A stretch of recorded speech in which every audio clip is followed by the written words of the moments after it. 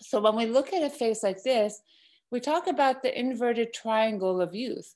So when someone has a young, youthful face, their volume, the peak volume, should be an inverted triangle where the most of the volume projection is right across the malar mounds or the cheeks.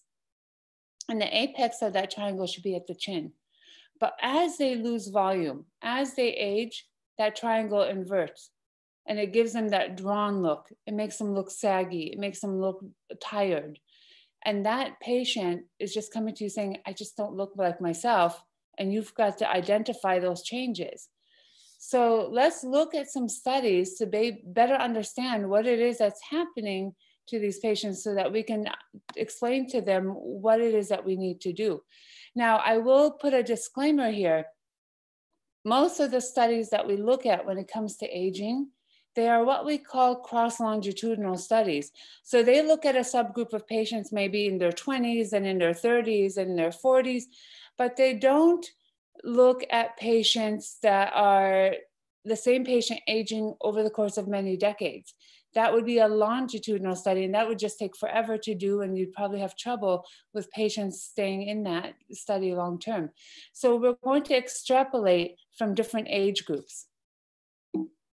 All right, so one of the best studies, and I put the references here, is that if you look at patients at a younger age, you look at patients as they start to get older in comparison, we start to see some changes, especially in the early stages, right at the orbital rim in the lower eyelid region.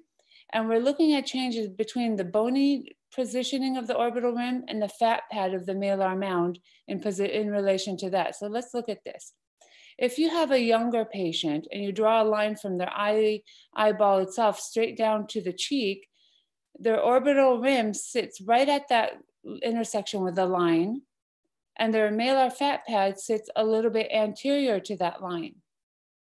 As the patient ages, look at the bony regression. That orbital rim moves further back, and that malar fat pad also recedes.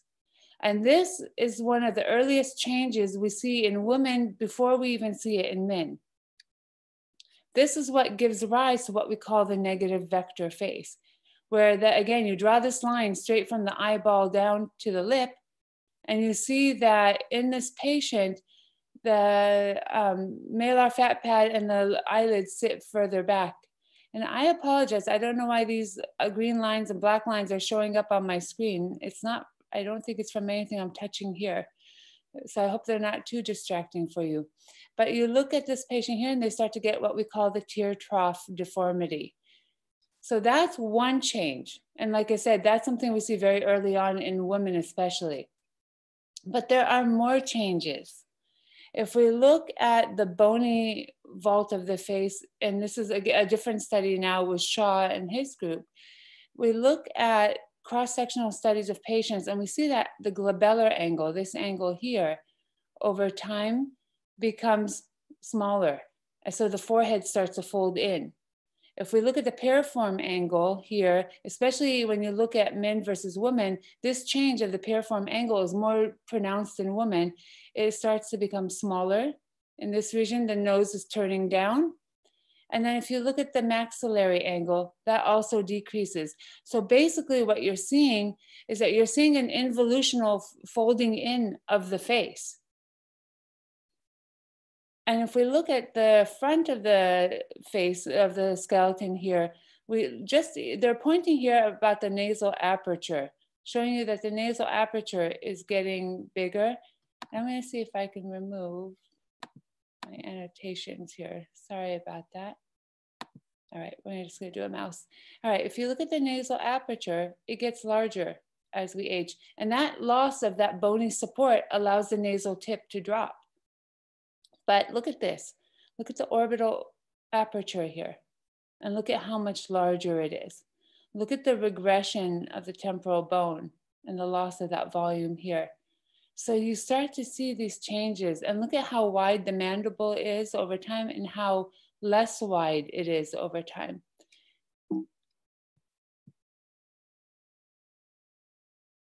So if we look again, this is the maxillary angle, and we're seeing that you start to get maxillary retrusion. This is another article by Pesa. So let's draw that one last one. And that is the angle of the mandible over time becomes less wide and less wide in thickness and in height. And all of this is going to change how the patient is going to support the soft tissue that overlies the bony vault of the face.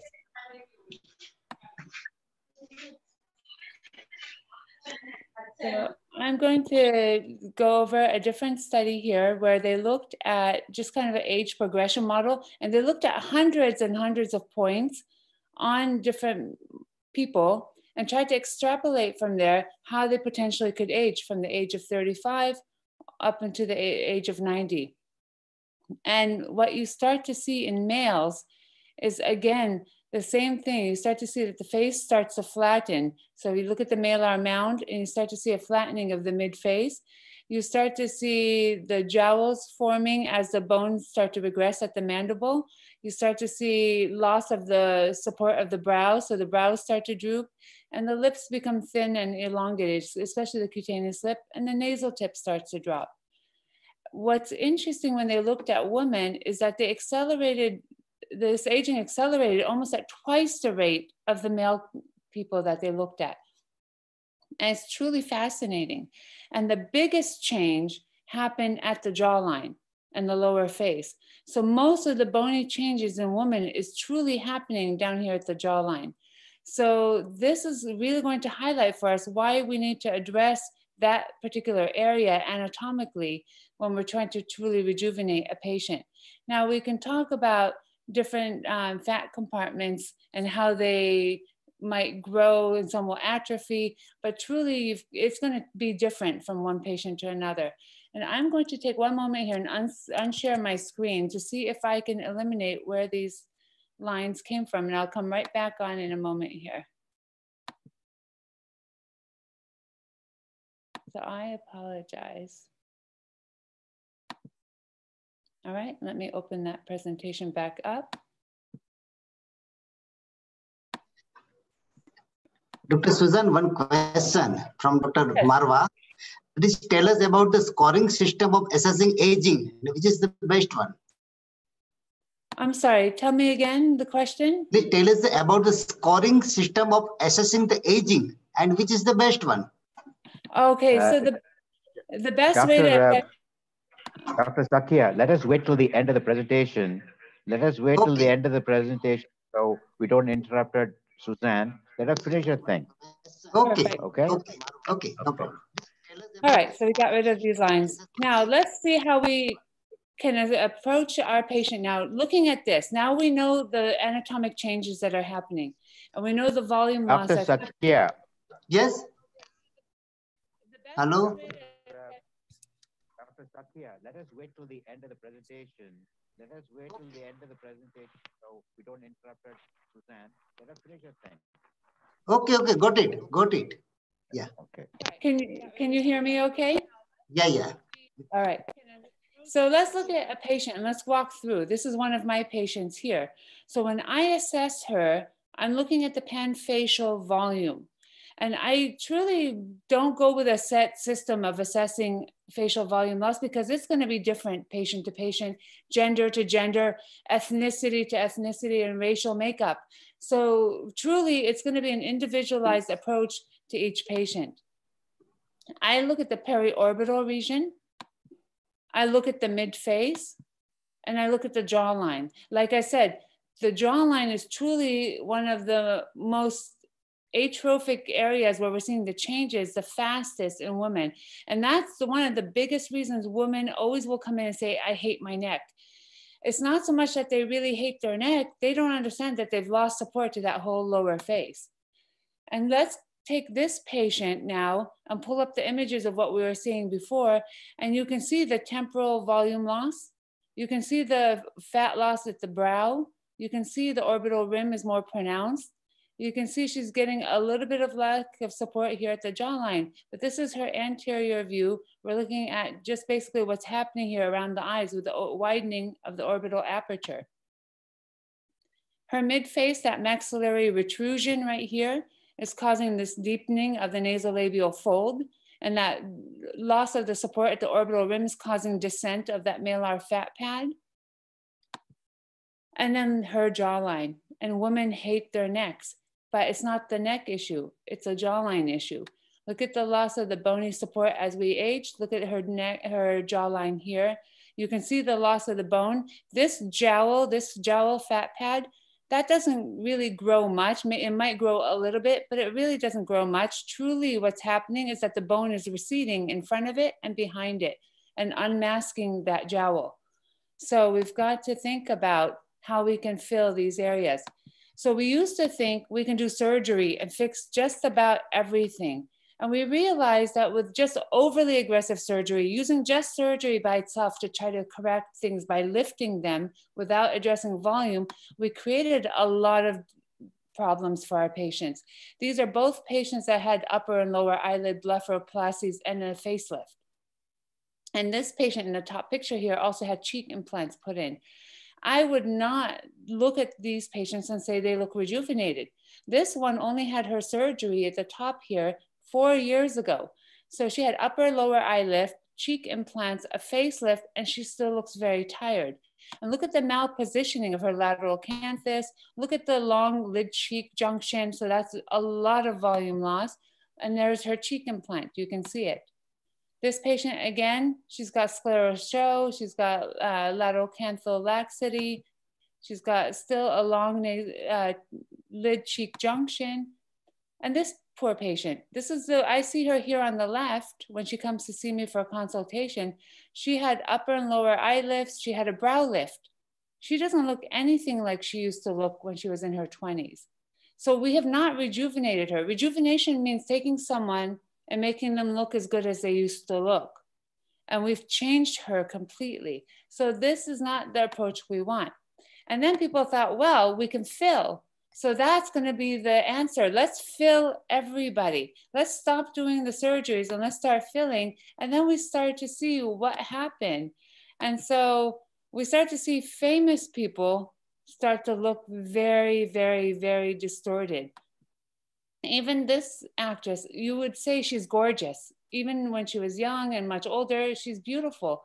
But I will tell you that she's a little over volumized here, and her lips especially are over volumized. So she does look beautiful, but it's not quite who she used to look like. And that's what our patients are saying. Our patients are telling us, I want to look good. I don't want to look different. So what we're going to do now, we're going to shift our focus here to choosing different fillers so we can revolumize the face. And we're going to choose them based on their physiologic or rheologic properties. We're also going to look at them based on the anatomy, where we want to place them in the face. Are we placing them deep on the bone? Are we placing them in the subcutaneous? Are we placing them subdermally? So these are the approaches we're going to look at. And then I'm going to switch gears and talk about fat transfer, because you can't talk about volume replacement strictly in the terms of fillers. You've got to also talk about using fat. So we're going to talk about the refill stage that we discuss with our patients. This is one of the book chapters I wrote with one of my previous fellows. And we talked about an anatomic algorithm to fillers. So this is the steps I take when I'm looking at a patient. And again, everywhere I would normally try to fill with fat, I would try to fill with filler as well, if I can, to try to create a harmonious look.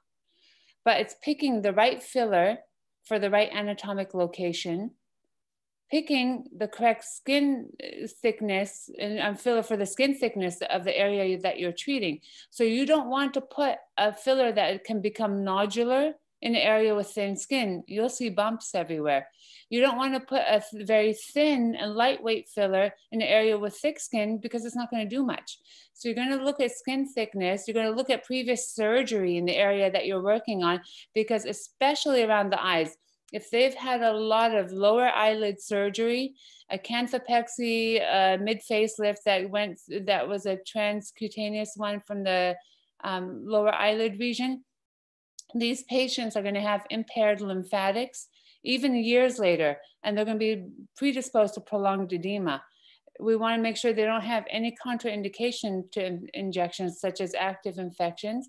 And then again, we're going to pick fillers based on their longevity and what's going to work best in the area we want to treat.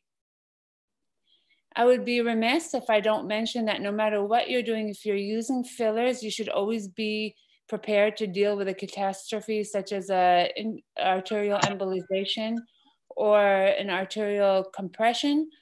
So I always have on hand in my emergency case, aspirin, nitroglycerin paste. We can give antibiotics as well if we start to get concerned about skin breakdown. If we really have a huge problem, we can refer them for hyperbaric oxygen. But with most hyaluronic acids, if you have Vitrace or hyaluronidase on hand, you're going to use that to dissolve that filler as quickly as possible and keep flushing the area with that to try to get some of that filler dissolved that's causing the occlusion or the compression. But this whole topic is a whole different lecture. So I just want to make sure though, everyone doing fillers with hyaluronic acids should have these on hand. Now let's look at this patient, for example, and we're going to pick and choose how to address her volume loss. And we're going to pick fillers that either can lift, fillers that have the ability to spread, lifting ability, spreading ability, longevity, fillers that have a good longevity, and fillers based on how much water they can pull in or their hydration capability. All right. Most of our fillers are hyaluronic acids. Now, in my country, these are the fillers by the name we have them. Every country is going to have, even from the same manufacturer, a slightly different name for the fillers. So just be familiar with yours. But most days now, these are made in the laboratory from Streptococcus fermentation, and these are all hyaluronic acid fillers.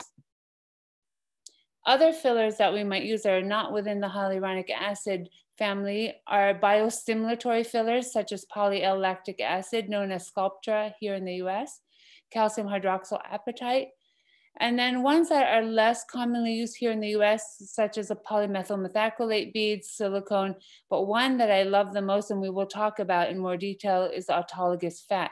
But the biostimulatory fillers, Sculptra, Radiesse, Artfill or Bellafill, and silicone, what these do is that you put these into the skin and they give a little bit of fill or lift themselves, but really it's the collagen production that they induce that allows them to become a space occupying filler.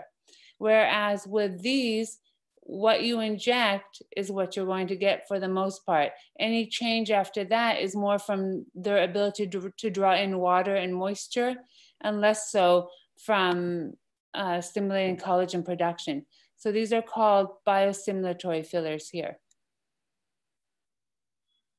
All right, so one thing I like about hyaluronic acid fillers is that they each, from each different manufacturer or within the same manufacturer, they design them to have very different rheologic properties. And we'll talk about what these are. The first one is hydration.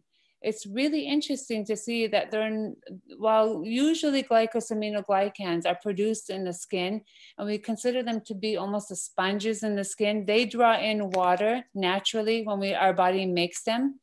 Well, so do these fillers, but to different degrees. So for example, one that's called Prevel Silk, after you inject it, it attracts 25% water weight to it. Restylane and Restylane Lift, used to be called Perlane, draws in about 50% of its weight in water. But Juvederm Ultra Plus, for example, draws in 300% its weight in water, which is why we had a huge problem when we used to inject Juvederm undiluted under the eyelids to improve the tear troughs. And all of a sudden, all these patients 6 months later, 1 year later, developed tremendous edema around the eyes. So you've got to pick now, and if you're going to fill, for example, the lips, you might want that. You might want to be able to put in a filler that is then going to hydrate and give even more filling, but you might not want that. So a patient that wants a very subtle result wants to be able to see when they leave the office what that's going to look like. And you might want to use something such as in the Restylane family around the eyes, because you know what you see is what you're going to get, and there's not going to be a lot of volume or water attracted to the area after the patient leaves your office. G prime is another very important property. Each tissue is trying to work now against the weight of the skin that you're putting it into. So the ability to lift is considered the G prime. So when a filler has a higher G prime, where you put it, it's more resistant to the deformation from the weight of the skin. So when you put it along the cheekbones, it's going to give you more lifting in the cheekbones. Other fillers may have a low G prime. They're going to be more compressed with the weight of the skin. So they're going to give a little bit more spread. And so if you need lift in the area, you're going to try to choose a filler that has a high G prime. If you're trying to get a little more spread and not quite so much seeing the bump or seeing where you're actually placing the filler, you might want something with a lower G prime. This is an example of one of the graphs that the companies put out showing you the G prime or the elastic modulus, the G prime of different fillers compared to from the Restylane family compared to the Juvederm or Allergan family here, and one from Merz called Belotero. So again, you're going to choose how you're going to put them in the skin based on lift versus spread.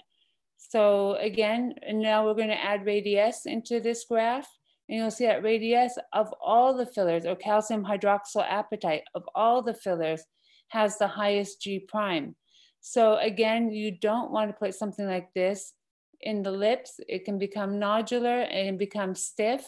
You want to put something in the lips that's a little softer, a little more spreadable, so that it moves with the motion of the lips, or so that when you put it near the eyes, you don't see the nodularity. We can look at the cohesiveness of these gels or hyaluronic acids. So this is, for example, Belotero Balance from Merz. And you can see when you put, and this is Restylane here, when you put the hyaluronic acid between these two metal plates and you pull the metal plates apart, the Belotero is a more cohesive gel and it tends to stay attached for much, much longer. So it's going to be a little bit more malleable within the tissue. With now Juvederm has launched, Restylane has launched Restylane Refine and Define in the US, and they have a different name overseas. Those are more of their cohesive gels. So become familiar with the hyaluronic acids that you have in your country, become familiar with their properties, and then start to decide where you want to put these in the face to give the optimal result. And if we look at them in the skin, your cohesive gels tend to occupy, in the blue here, a lot more even spread in the skin. And when you look at things that are high G prime, more particulate, less cohesive, you start to see that they're just more particulate in the skin. And this is Restylane in here. This is just an example, and this could be any filler here that's in the biostimulatory category. So it could be calcium hydroxyapatite, polylactic acid, it can be the polymethyl methacrylate beads. But these are showing that when you first inject the particles, you start to see over the course of weeks more pink surrounding them. That's new collagen coming in and forming around these particles. And that's what makes them biostimulatory. So once you choose the filler you want, you have to decide where you're going to put it. You can put the filler in so many different levels, but that might not be the best use of your filler. So you have to look at where you're going to place it to achieve the anatomic desired look. So I talk about filling in two different planes for the most part, subdermally here in the sub-Q and just under the skin, or supraperiosteally right above bone. And so when you fill above bone, you're giving lift. It's almost like you're anchoring the soft tissue to that filler. When you inject subdermally or subcutaneously, you're giving volume. So depending on where you need lift, you must go at a deeper level. So these are the areas I will inject at the supraperiosteal level: temples, jawline, zygoma, and right along the tear trough or the infraorbital rim. Where I like to inject subdermally or subcutaneously, depending on the patient, is in the perioral region, the brows, and the malar cheeks. Periorally, I'm really superficial because I'm just trying to efface those wrinkles that are around the mouth. But in the brows, I'm trying to recreate a brow fat pad. In the malar cheeks, I'm trying to recreate a malar mound. So these are going to be sub-Q, and they're going to be a little bit more of a volumetric change for the patient. I'll get my setup ready. I've got my ice packs that I can activate and cool the patient. I've got all my different fillers if I need it. I cleanse the skin with a lot of 70% alcohol. So I use it in a pump. So I'm not using the small pledgettes, and I have a big stack of gauze, and I'll probably go through this every single day in just one room. So I'll use a lot of gauze, lots of alcohol, and really scrub the skin. I feel that doing this, my infection rate is almost zero. I don't like to put chlorhexidine on the skin. I don't like to put anything near the eyes that can be toxic to the eyes. And I don't like the mess of things like betadine. So I really do like to use the alcohol gauze 70% and scrub the skin. And I have everything ready because I will use different needles depending on where I'm injecting and what filler I'm injecting, with the goal being I want to use the smallest needle I can to minimize trauma, but not so small that I'm having trouble injecting. But I might switch out what they give me from the company and not really follow what they're giving me to use. So, and I might mix into some of the fillers my own lidocaine into the solution to pre-hydrate them. And I find that this is especially helpful with fillers like Juvederm that are going to pull in 300% of their weight in water. I don't want that to happen after the patient leaves the office. I actually want to pre-hydrate that filler so that as I'm injecting, I can see roughly what the volume is that they're going to get.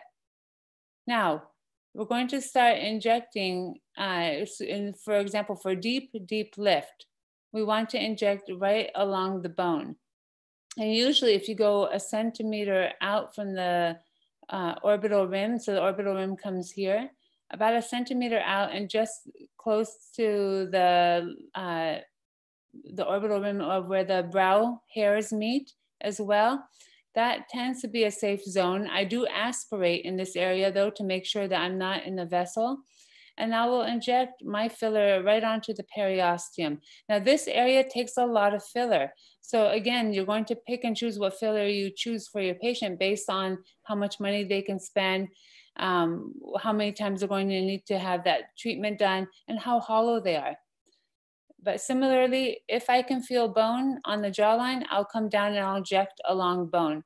Now, if I'm not able, the patient has too much bony resorption, then I will inject in the subcutaneous plane and try to recreate what should be a jawline.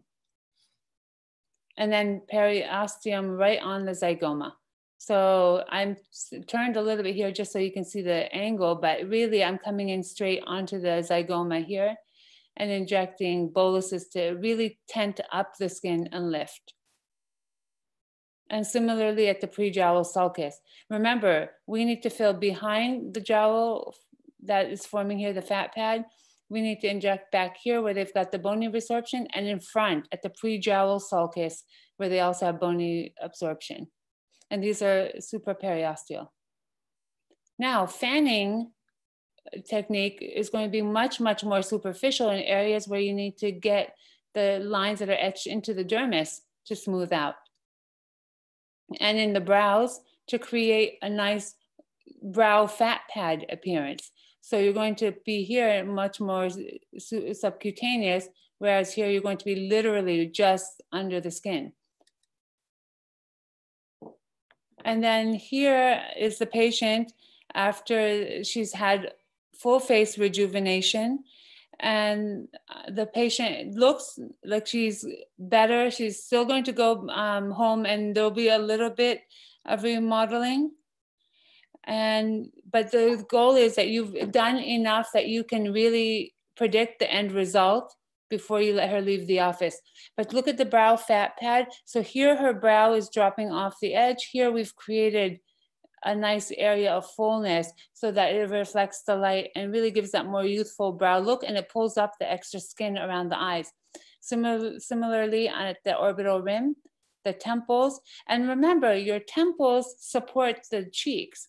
So when you're filling deep and lifting the temples up, you're supporting the fat pad that comes down onto the zygoma as well. So it's a nice way to tent the mid-face. And then periorally, she doesn't look overly plump, but if you look more closely and see her lines are much better. But look at this dip in her pre-jowl sulcus on the left, and that she's got a much smoother contour here. So that's just immediate after at the time of treatment. This is another immediate before and after photo showing building up at the periosteal level at the chin in the pre-jowl sulcus, and then really trying to support the loss of volume from bone and fat that happens and causes this deep marionette line. Hello?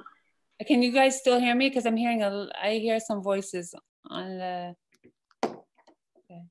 All right. Okay. If someone can just tell me you can still hear me, that would be great. So this is the perioral region, showing that we're improving all of these lines superficially and into the edge of the lip, because you've got to give those lines a chance to be effaced right at that lip border without making the lip necessarily bigger. Right. Dr. Thomas, can you guys hear me? Yeah, we can hear you very clearly. I want everybody to unmute themselves and don't speak. To mute themselves. Yeah. All right. Okay. So, and then we can see that you've got to support all of the lower lip edge as well as the, so on the mucosal side as well as the cutaneous side to really give this beautiful result here. And these are all immediate post-op photos. And then the lower eyelid, same thing. We can really treat at the periosteum and soften the tear trough without overcorrecting and without putting in a filler that's going to overly hydrate. So I'm just going to go a little faster here and show you the goal is to build a patient up like this and start to soften that bone loss and support that lower face and improve this maxillary retrusion here, but come back and add more for her. She's going to need more. This is one vial of polyalactic acid in her left buccal and malar region because she had an airbag hit her in the face and she had trauma. So she lost volume on one side of her face. Here she is 5 months later, showing the nice improvement. If you tilt their face down, you see the lack of support. And when you volumize the cheek, you see that it doesn't droop as much when they tilt down. But why fat in the age of fillers? And I will still tell you, I do a lot of fat transfers. I did another patient this week. I did 2 last week. I think fat is probably the most ideal filler that you can come across. It's living, it's non-allergenic, it's loaded with stem cells. It has all the amazing properties of a filler if it's done properly. And why do I say that? Well, let me go back also. Economically, it's a huge expense saver for patients. And the reason I say this, just when patients see this in the brochures, they'll see these companies give out a brochure and say, this is a patient before and after, look at the nice improvement from the left to the right. And then in the fine print, somewhere deep in the brochure, it'll say a patient had 2 syringes or 3 syringes or 6 syringes of filler. And these are temporary fillers. So over time, they become very expensive. And I know for a fact that with fat, it gives me so much more volume to work with, and it's longer lasting for me in most anatomic areas, that it becomes a cost savings for the patient. So how do I talk to patients about it? Well, if a patient's nervous about doing something long lasting like a fat transfer, we'll start with a filler first and introduce them to it. A patient comes in with needing wants one area done, and you look at them, they need the whole face done. That's different. You need to kind of redirect that conversation. That patient might need much, much more volume than what their one concern is if they really want to look rejuvenated. Patients really don't know what they need sometimes. But I will use fillers as a stepping stone. And then I will use my fat transfer also in conjunction with other surgeries, whether it's with a facelift, an eye lift, to help restore volume and to enhance all my results. So fat transfer, for most surgeons who've done it, if you're here on the call with me and you've done it, you know what I'm talking about. It's either very rewarding or it's very frustrating. And a lot of it has to do with, I think, some of the ways that we inject the fat and the patients that we select. And there's a whole other lecture we can get into on patient selection and proper technique. But I try never to overpromise the results for my patients. I give them realistic expectations. And I do tell them, you do need to continue to add a little more fat the first year until we get the desired improvement, but that the aging process continues, so that we need to constantly come back and address them and add maybe synthetic fillers as they continue to age. So I will tell them that we use fat to build a foundation, a nice scaffold, and then we use fillers to touch things up. And I don't know why we're seeing lines showing up on the screen again. I truly apologize. I've never had this happen. And we can address areas that fillers aren't usually the best option. So this is my typical setup. This is my operating room. I will have, if I'm doing body liposuction, you'll see the body lipo tubing and the cannulas. But for the most part, for the fat transfer, this is all I need right here. I'm going to stop sharing the screen. I'm going to close the presentation one more time and pull it back up. I apologize.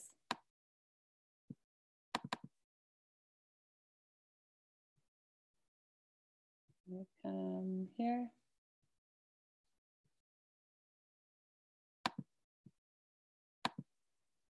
Perfect. I'm going to share my screen from here.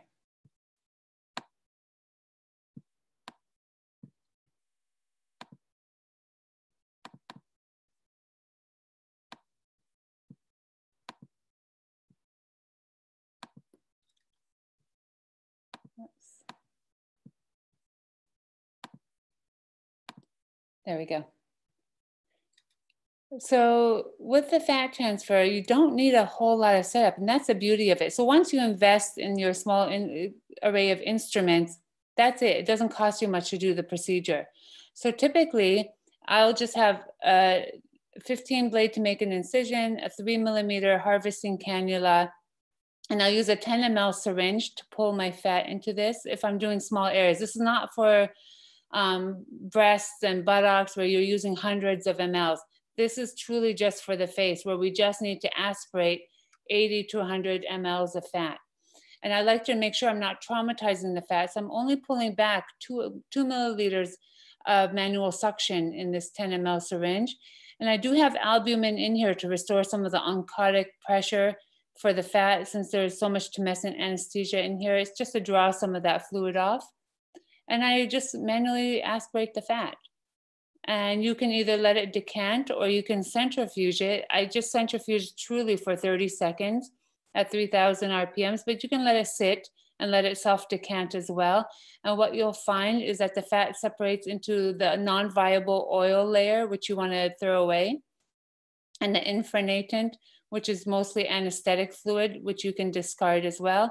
And the viable fat and the viable stem cells are all in this middle fat layer here.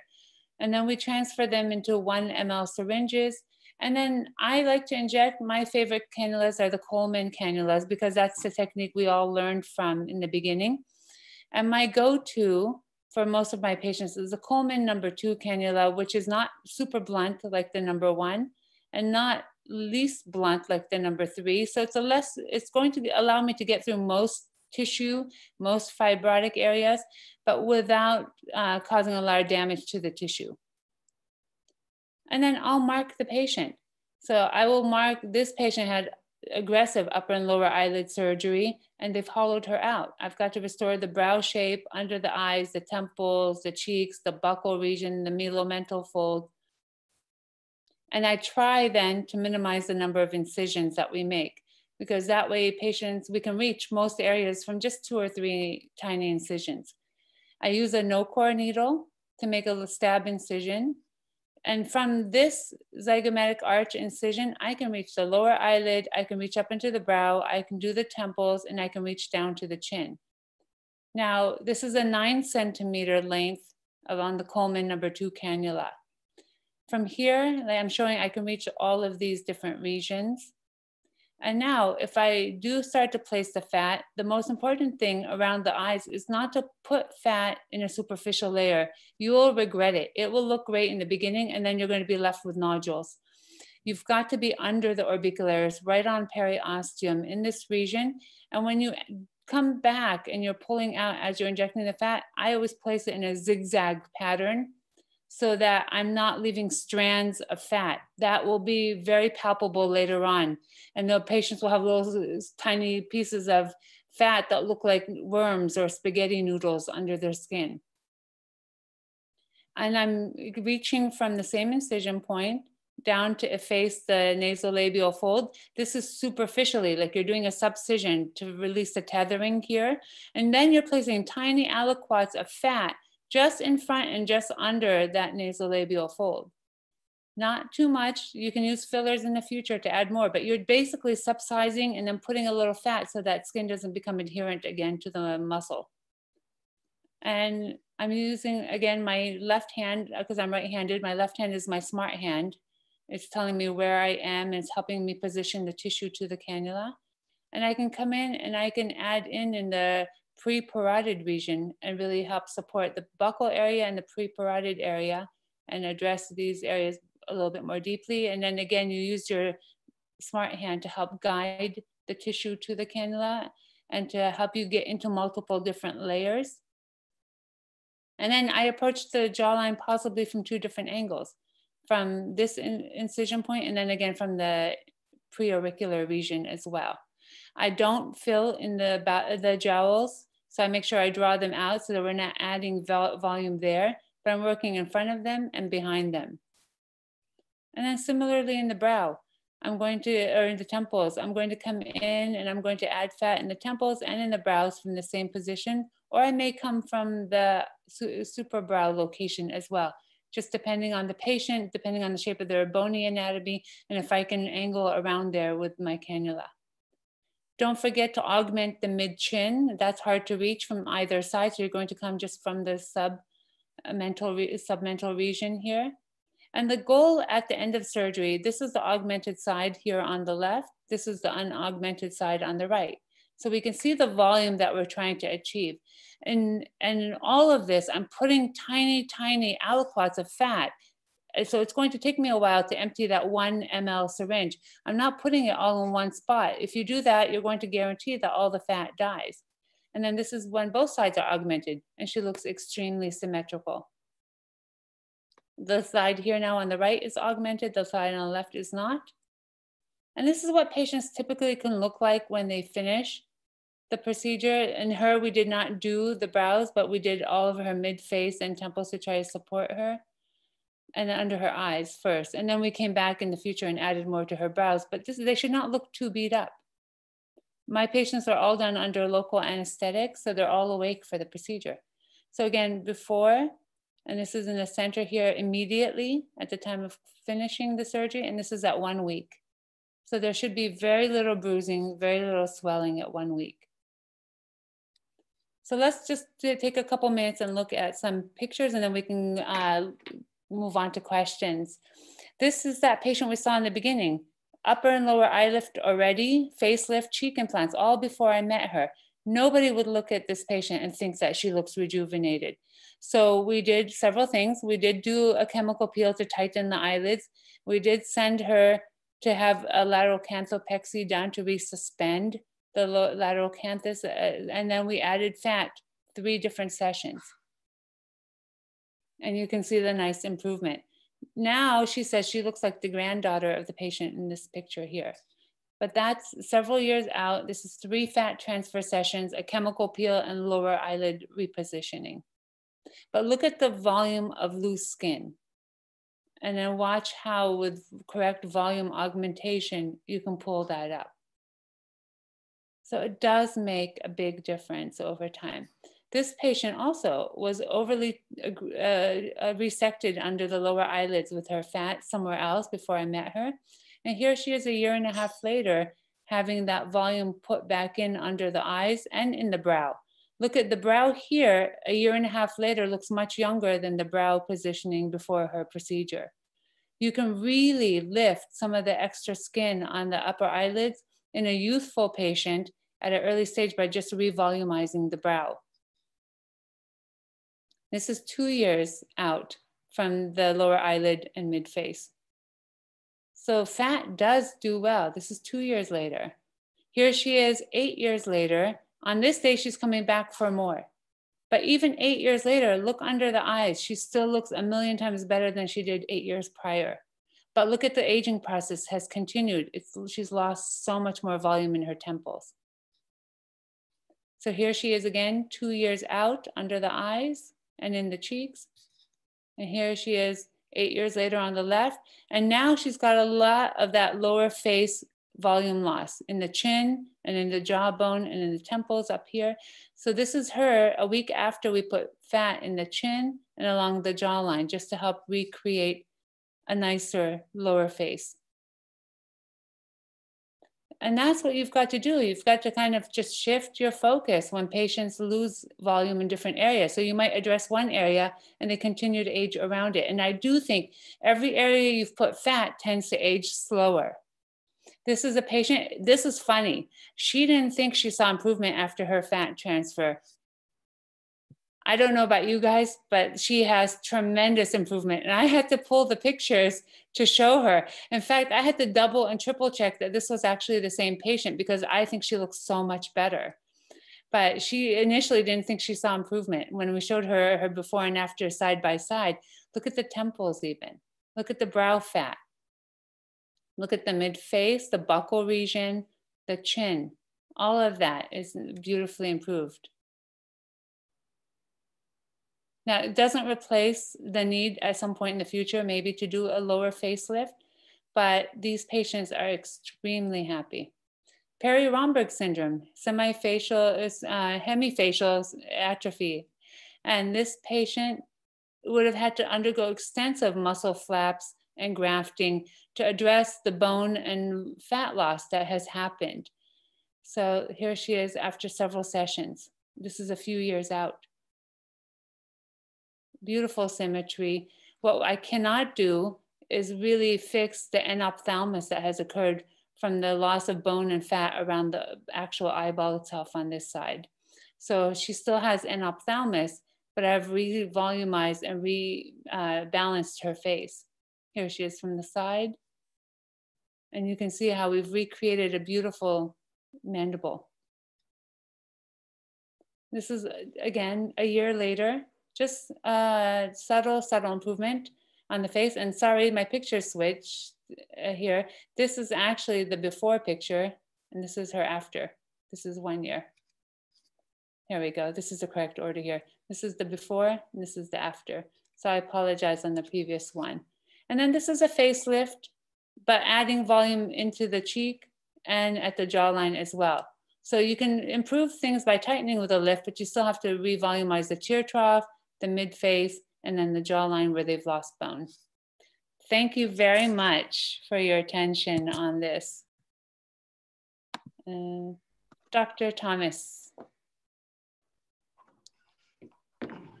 Yeah, extraordinary result. Thank you, Dr. Suzanne.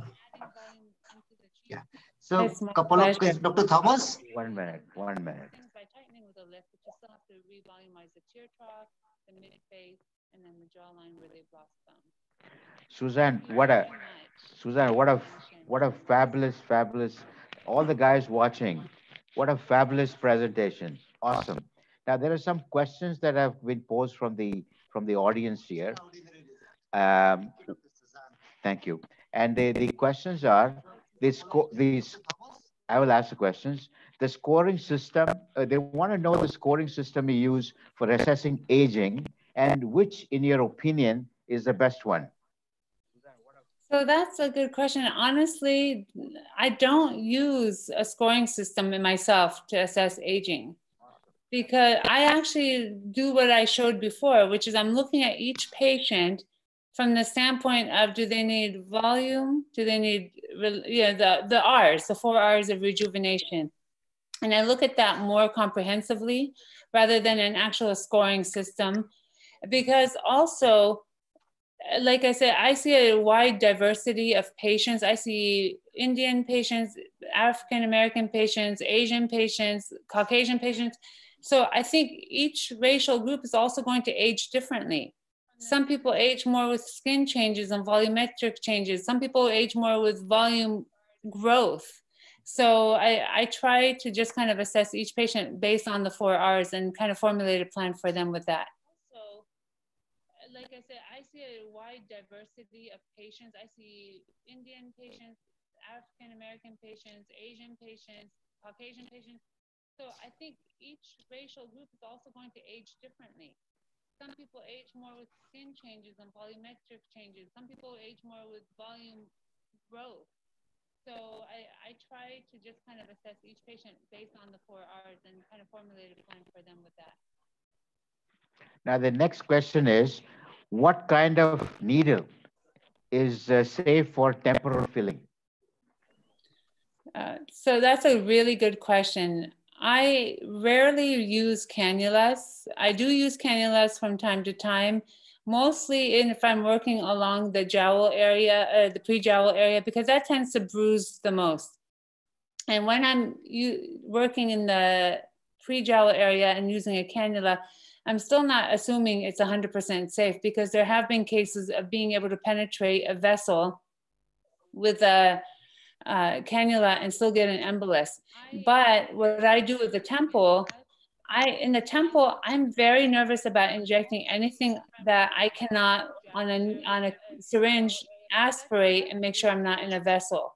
So I tend to use poly-L-lactic acid to inject the temples deep, because that's very watery. And when I pull back on the syringe, I can see if there's a flash. And in the 15 years I've done it, I had one flashback, which meant I was in a vessel, and that happened just a few months ago. But if I use a hyaluronic acid filler and try to aspirate, it may not be truly accurate. You might aspirate and see nothing, and you might be in a vessel because the gel is so thick. So I don't think it's so much the needle versus the cannula as to whether it's safe. I think it's the filler in the temple. And so I tend to use one that's more liquidy that I can actually aspirate and see if I'm in a vessel. Which meant I was in a vessel, and that happened just a few months ago. But if I use a hyaluronic acid filler and try to aspirate, it may not be truly accurate. You might aspirate and see nothing, and you might be in a vessel because the gel is so thick. So I don't think it's so much the needle versus the cannula as to whether it's safe. I think it's the filler in the temple. And so I tend to use one that's more liquidy that I can actually aspirate and see if I'm in a vessel. Dr. Sakya is the incoming president for the coming year of the Dermatological Society. Very well respected. I'll let Dr. Sakya, there are 2 more questions that I want Dr. Sakya to ask, after which I have one question to conclude with. Yeah, and I have also one question. So, Dr. Sir, one question: which kind of fillers we are permitted to inject around the eyes? So, one question from the incoming president for the coming year. Yes. So the fillers that I like to use around the eyes are in the hyaluronic acid family. I don't like to use calcium hydroxyapatite or poly-L-lactic acid or polymethyl methacrylate, because around the eyes, over time, as they build collagen with these biostimulatory fillers, they can become nodular. And then you're forced to go back in and have to do surgery to remove them. So I like hyaluronic acids around the eyes. Typically, I like one that has a high G prime so that it's lifting and not one that's going to pull in a lot of moisture. Calcium hydroxyapatite or poly-L-lactic acid or polymethyl methacrylate, because around the eyes, over time, as they build collagen with these biostimulatory fillers, they can become nodular. And then you're forced to go back in and have to do surgery to remove them. So I like hyaluronic acids around the eyes. Typically, I like one that has a high G prime so that it's lifting and not one that's going to pull in a lot of moisture. Hydroxyapatite or poly-L-lactic acid or polymethyl methacrylate, because around the eyes, over time, as they build collagen with these biostimulatory fillers, they can become nodular. and then you're forced to go back in and have to do surgery to remove them. So I Yeah. like hyaluronic acid around the eye. Typically, I like one that has a high G prime so that it's lifting and not one that's going to pull in a lot of moisture. Yeah. So one more question from Dr. Praveen. He's an experienced guy. So his question is, fan technique in above the upper lips for smoker's line can cause shift of the filler in the upper lips. So he's saying in two patients, what is the reason for shifting of the filler in the upper lip? Yes, and that's a great question also. And what's happening is the filler, basically the question is from Dr. Praveen. Sorry, I'm hearing the questions twice. I apologize. So the filler around the lip is very challenging because you've got to make sure that you're filling the area with a filler that's going to lift the skin and not draw in too much moisture. If it draws in moisture, then what happens is it becomes heavy and it pushes the lip down.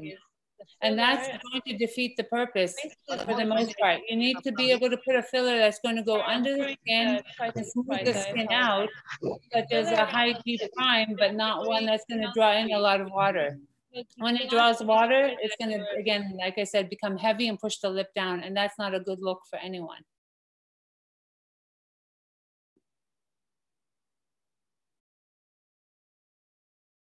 Yeah, Dr. Susan, I have one question. So, so many techniques for the anti-aging, for the lasers and injectable. So, I would like to question: is there any specific sequence and combination if you want to give anti-aging device treatment and injectable? What will be the preference? I'm so sorry, the connection wasn't good. Can you repeat the question? I apologize. Yeah. The one question. So many techniques, technologies, devices, and injectable available. So is there any specific sequence and combination you can suggest in our type of skin? Oh, absolutely. So that's also a whole other lecture I give. I could come back every week and speak if you guys want.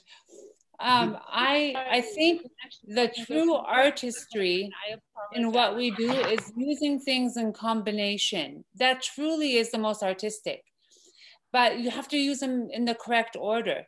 So if, for example, I'm doing on the same day a fat grafting and a chemical peel and a laser resurfacing, what I will always do first, I will do the volumization first.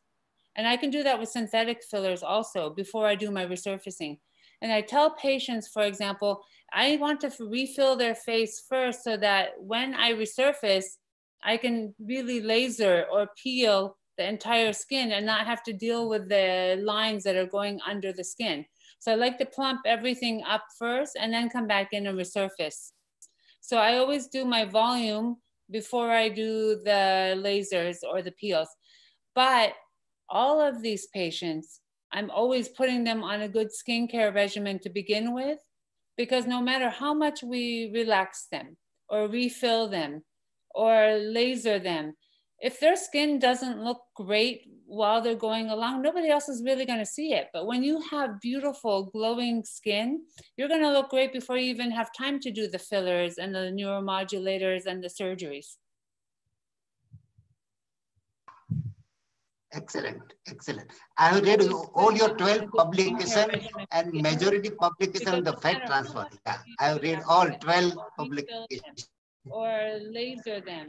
If their skin doesn't look great while they're going along, nobody else is really going to see it. But when you have beautiful glowing skin, you're going to look great before you even have time to do the fillers and the neuromodulators and the surgeries. All right, Susan, thank you so very much. I have just one quick question before we publication and majority publication on the fat transfer. I have read all 12 publications. All right, I don't know, there's some feedback going on in here. But anyway, I wanted to kind of thank Suzanne for taking the time out and speaking to us. I wanted to thank all the participants. Please join the Thomas Academy because we encourage all subspecialties to join. So very much. I have just one quick question before we All right, then essentially, what I'm finding is, like you rightfully said, feedback going on in here. But anyway, I wanted to kind of thank Suzanne for taking the time out and speaking to us. I wanted to thank all the participants. Please join the Commerce Academy because we encourage all sub-questions.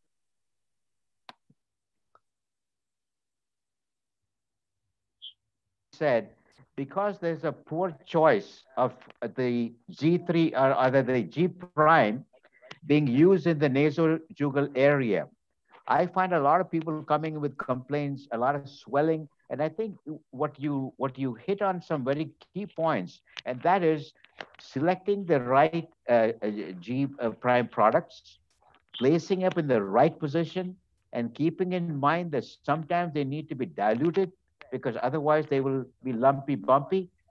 And what I would like to say is that we had people coming and watching you from all parts of the world. I'll be writing to you soon. Susan, you're going to be running for president. I don't know what next. People are just loving your talk. So I'll probably invite you back again to speak to us again. Once again, thank you, all of you. I wanted to also announce that next week, Dr. Marco Pelosi, the third, is going to be speaking on cosmetic gynecology. Thanks, everyone. Have a very good evening. And a very special thanks to Suzanne, bye-bye, and Dr. Sakia, welcome. Yeah, thank you. Your next president, you did a fantastic job. Goodbye. Have a good evening. Have a great Goodbye. weekend. Bye. Yeah, thank you. Thank you very much. Yeah.